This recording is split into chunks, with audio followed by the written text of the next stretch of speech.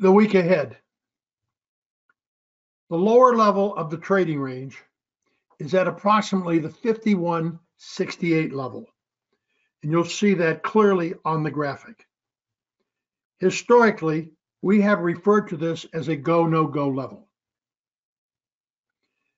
This week, we're delivering an extremely short message being written on Saturday morning as the world awaits a response from Iran. There is too much geopolitical uncertainty to go any further than to focus on the trading range shown in the graphic. Additionally, emotions are too high to make rational decisions. The bigger question is, do we experience lower acceptance relative to the trading range, or is a probe below the trading range rejected, with the market beginning to climb back towards the high of the trading range?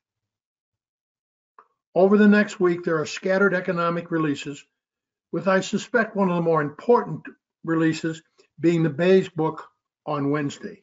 Also, as you're well aware, we are just starting in the early part of earnings seasons. The one thought I would like to leave with you, over the last month that you see represented in the graphic, I have seen very limited to none discernible buying or selling by the longer time frames. I've seen an awful lot of emotional short-term participants in the market. But it's not uncommon for the longer time frames not to begin to liquidate until the market is down 6, 7, 8%.